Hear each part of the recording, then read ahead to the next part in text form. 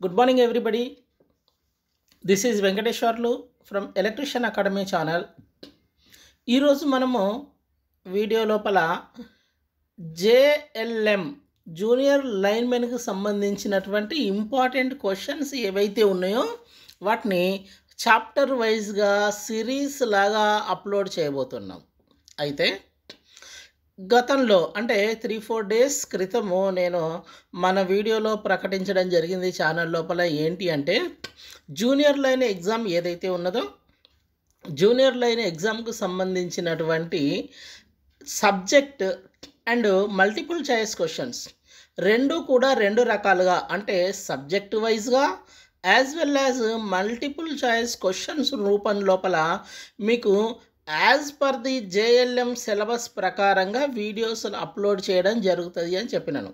అయితే ఇది ఎవరైతే ఉన్నారో వాళ్ళు కోచింగ్ తీసుకోకుండా ఇంట్లో ఉండి సెల్ఫ్ ప్రిపరేషన్ చేసుకునే వాళ్ళకి ఎంతగానో యూజ్ అవుతుంది. దాంట్లో భాగంగా ముందుగా multiple choice questions series 1 upload చేయడం జరుగుతుంది.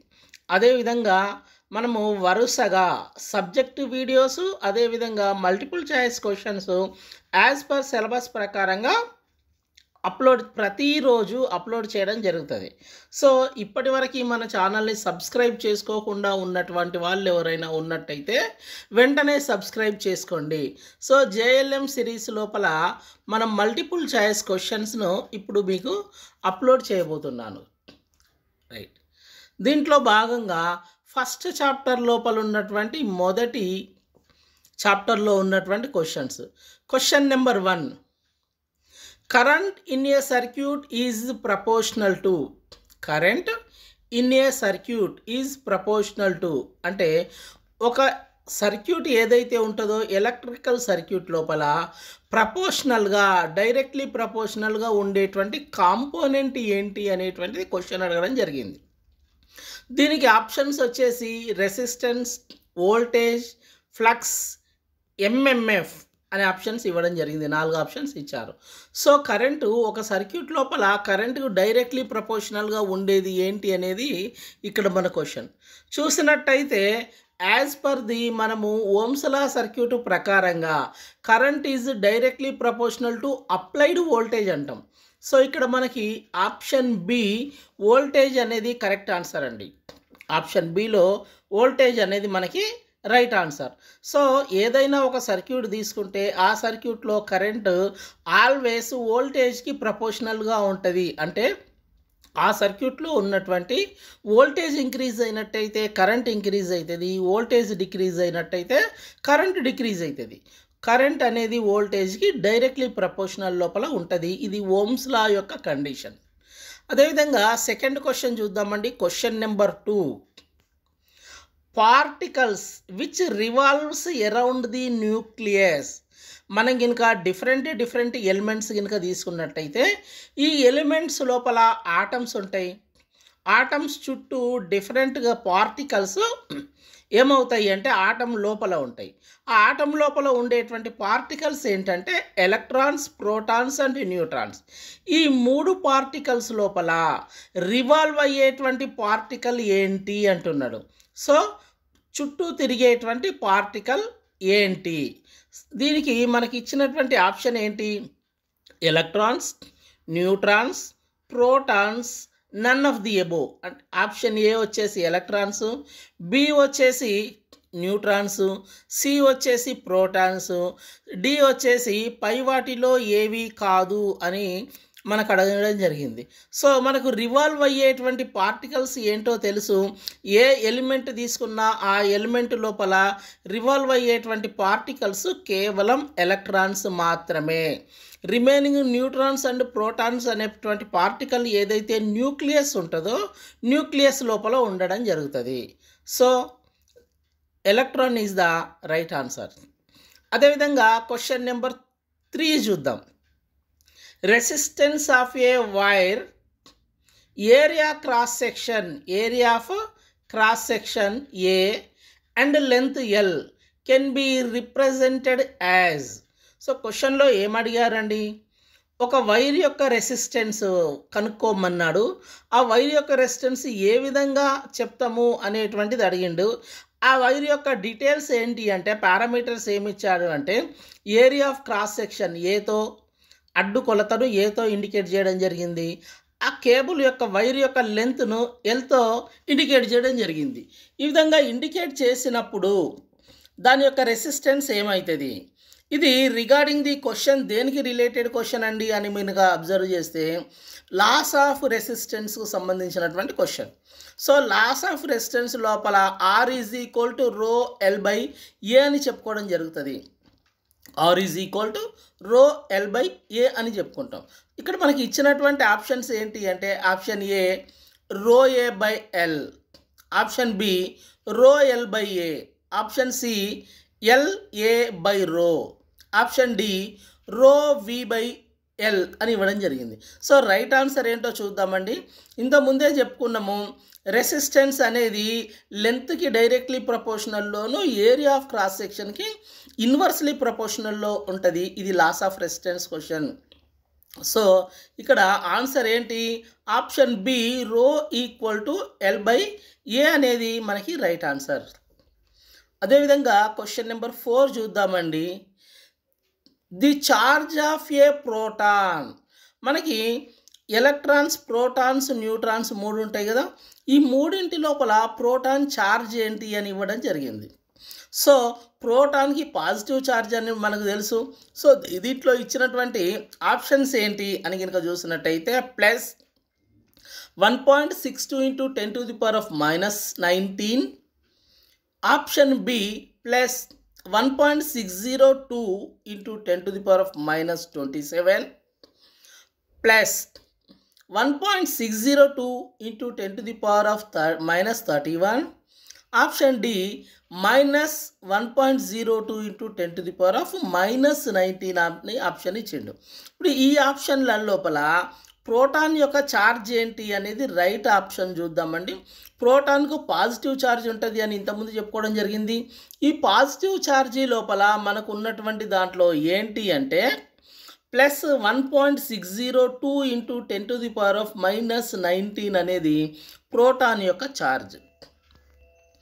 అదేవిధంగా క్వశ్చన్ నెంబర్ 5 చూద్దామండి. క్వశ్చన్ నెంబర్ 5 ఏంటి అంటే the combined resistance of 2 equal resistors connected in parallel is equal to.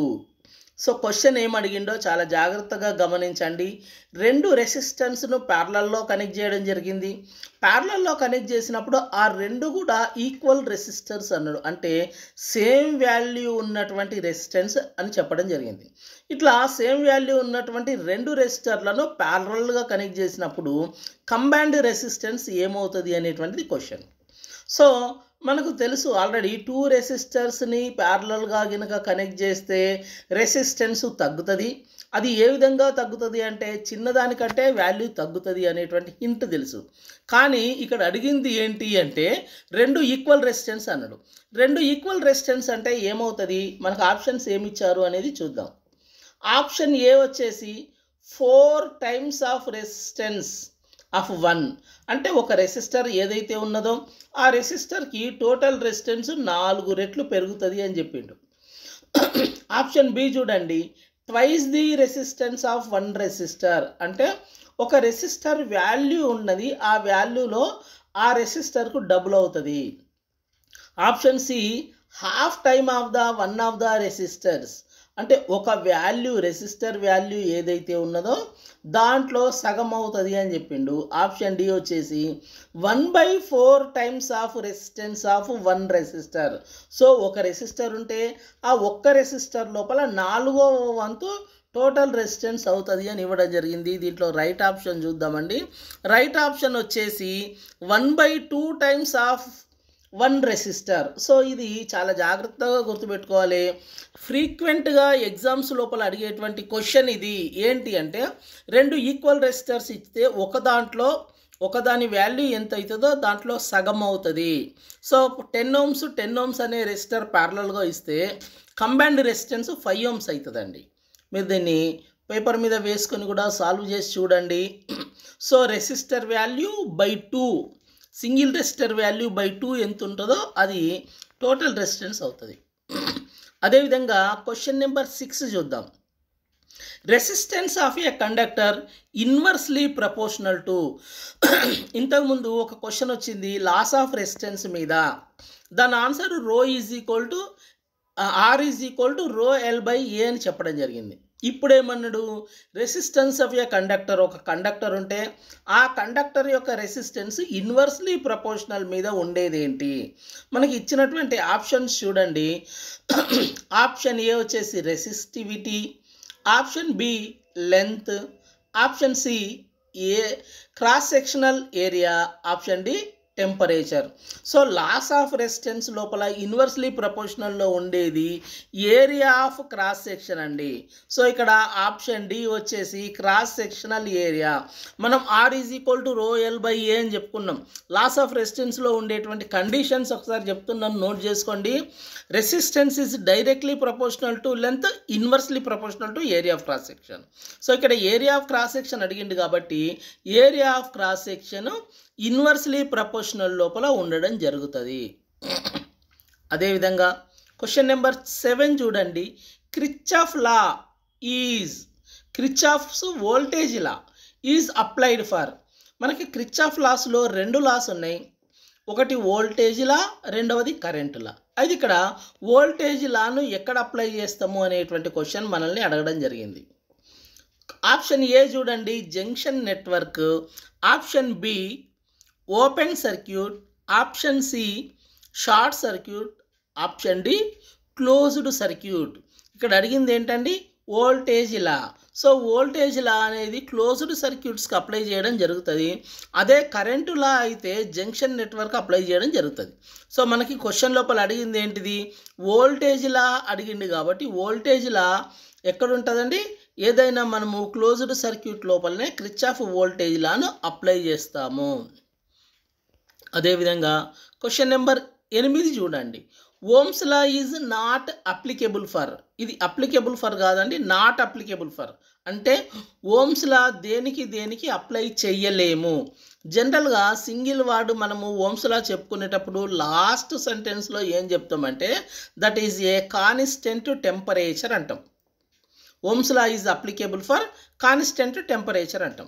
So temperature vary అయ్యే వేటికి ఓమ్స్ లా అప్లై కాదు అని దాని మీనింగ్. ఇక్కడ మనకు ఇచ్చినటువంటి ఆప్షన్స్ చూడండి.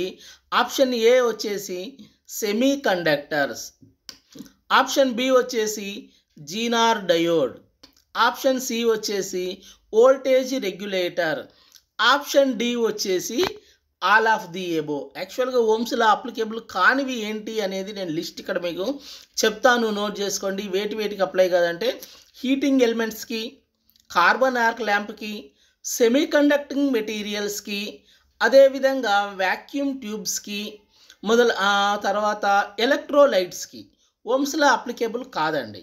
అయితే ఇక్కడ మనకి ఏమి ఇచ్చిండు, అప్లికేబుల్ కానివి ఇచ్చిండు. దీంట్లోపల ఏదేనికి కూడా ఓమ్స్ లా అప్లికేబుల్ కాదు. ఎందుకంటే అన్నీ కూడా టెంపరేచర్ను బట్టి రెసిస్టెన్స్ వేరీ అయ్యేటువంటి మెటీరియల్సే ఇక్కడ ఇవ్వడం జరిగింది. కాబట్టి ఆప్షన్ డి వచ్చేసి all of the above is the right answer. So మనం ఇక్కడ క్వశ్చన్ నెంబర్ 9 చూద్దాం. Question number 9. 3 9 ohms resistors are connected in parallel. Total resistance is. So 9 ohms రెసిస్టర్లను 3 తీసుకున్నాడండి. 3 9 ohms రెసిస్టర్లను తీసుకొని ప్యారలల్గా కనెక్ట్ చేయడం జరిగింది. టోటల్ రెసిస్టెన్స్ ఏంటి అని చెప్పిండు. సో ఇంతకుముందు క్వశ్చన్ ఐడెంటికల్ రెసిస్టర్స్ని ప్యారలల్గా కనెక్ట్ చేసినప్పుడు సింగిల్ రెసిస్టర్ వాల్యూ లోపల ఎన్ని రెసిస్టర్స్ ఉంటాయో బై ఆ నెంబర్ వేస్తే ఆన్సర్ వస్తుంది. సో ఇక్కడ మనకి value identical resistors each 9 ohms ఇవ్వడం జరిగింది. 9 ohms 3 రెసిస్టర్స్ అన్నాడు కాబట్టి 9/3 అనేది ఇక్కడ మనకి ఆన్సర్ అవుతుంది. ఇచ్చిన దాంట్లో ఏమిచ్చాడు, ఆప్షన్ బి ఏ వచ్చేసి 6 ohms, బి వచ్చేసి 3 ohms, ఆప్షన్ సి వచ్చేసి 4 ohms, డి వచ్చేసి 5 ohms ఇవ్వడం జరిగింది. సో దీంట్లో రైట్ ఆన్సర్ ఏమండి, 9/3 is 3. So option B 3 ohms అనేది మనకి ఇక్కడ సరి అయినటువంటి ఆన్సర్. అదేవిధంగా క్వశ్చన్ నెంబర్ 10 చూద్దామండి. క్వశ్చన్ నెంబర్ 10 ఏంటి, conductor 2 conductors having the same length రెండు కండక్టర్లకు సేమ్ లెంత్ ఉన్నది, but area of cross section but one has the twice, అంటే ఒకదానికొకటి రెండవది థిక్గా ఉన్నది, అంటే డబుల్ ఉంది. Thicker conductor resistance is 20 ohms. లావుగా ఉన్నటువంటి కండక్టర్ యొక్క రెసిస్టెన్స్ 20 ohms అన్నాడు. వాట్ ఈజ్ ఆ తర్వాత రెసిస్టెన్స్ ఆఫ్ ది అదర్, అంటే లావుగా ఉన్నటువంటి కండక్టర్ రెసిస్టెన్స్ 20 ohms అంటే దీనికంటే సన్నగా ఉన్నటువంటి కండక్టర్ యొక్క రెసిస్టెన్స్ ఎంత. ఇక్కడ కండిషన్స్ ఏమి ఇచ్చిండు, లెంత్ సేమ్ అన్నాడు. ఈ లెంత్ సేమ్ ఉన్నప్పుడు ఏరియా ఆఫ్ క్రాస్ సెక్షన్ కనుక తగ్గితే రెసిస్టెన్స్ పెరుగుతుంది, ఎందుకంటే లాస్ ఆఫ్ రెసిస్టెన్స్ లోపల మనకి ఈ రెసిస్టెన్స్ అనేది inversely proportional to the area of cross section ఉంటుంది. అయితే చూడండి ఇక్కడ options 30 ohms, B 20 ohms, C 40 ohms, D 80 ohms ఇవ్వడం జరిగింది. అయితే చూడండి ఇక్కడ డబుల్ అన్నాడు కాబట్టి 40 అనుకుంటారు, 40 అనుకోవద్దండి. ఎందుకు అంటే ఏరియా ఆఫ్ క్రాస్ సెక్షన్కి మనకు ఒక జనరల్ ఫార్ములా ఉన్నది, that is the A is equal to π/4 d². So ఇక్కడ ఏమన్నాడు, diameter is twice then of the other అన్నాడు. డయామీటర్ ఇచ్చిండు, ఏరియా ఆఫ్ క్రాస్ సెక్షన్కు మనం relation కనుక్కుంటాను. So area of cross సెక్షన్కు డయామీటర్కు ఉన్నటువంటి రిలేషన్ ఏంటంటే ఏ ఈజ్ ఈక్వల్ టు π/4 d². ఇక్కడ square ఉన్నది కాబట్టి ఇది 2 ఉంటే 4 అవుతుంది, 4 ఉంటే 16 అవుతుంది. సో ఇక్కడ 2 ఉన్నది కాబట్టి మనకు ఆన్సర్ ఏమవుతుంది అంటే 2 × 4 80 అనేటువంటిది ఆన్సర్ అవుతుంది. చాలా జాగ్రత్తగా గమనించాలా, మనకు ఇచ్చినటువంటి కండిషన్స్ లోపల ఏరియా ఆఫ్ క్రాస్ సెక్షన్కు ఉన్నది, బట్ క్వశ్చన్ లోపల డయామీటర్ డబుల్ అన్నాడు కాబట్టి డయామీటర్ తక్కువ ఉన్నదానికి రెసిస్టెన్స్ ఏమవుతుందండి 4 times ఇంక్రీజ్ అవుతుంది. సో ఆప్షన్ డి వచ్చి 80 is the right answer. So ఈ విధంగానే మన ఛానల్ లోపల రోజుకు ఒక వీడియో, థియరిటికల్ వీడియో కానీ లేకపోతే సబ్జెక్ట్ వీడియో కానీ లేదా ఆబ్జెక్టివ్ క్వశ్చన్స్ కానీ as per the JLM subject ప్రకారంగా సిలబస్ ప్రకారంగా అప్లోడ్ చేయడం జరుగుతుంది. ఇప్పటి వరకు మన ఛానల్ని సబ్స్క్రైబ్ చేసుకొని వాళ్ళు ఎవరన్నా ఉన్నట్టయితే ఖచ్చితంగా సబ్స్క్రైబ్ చేసుకోండి. Thank you very much.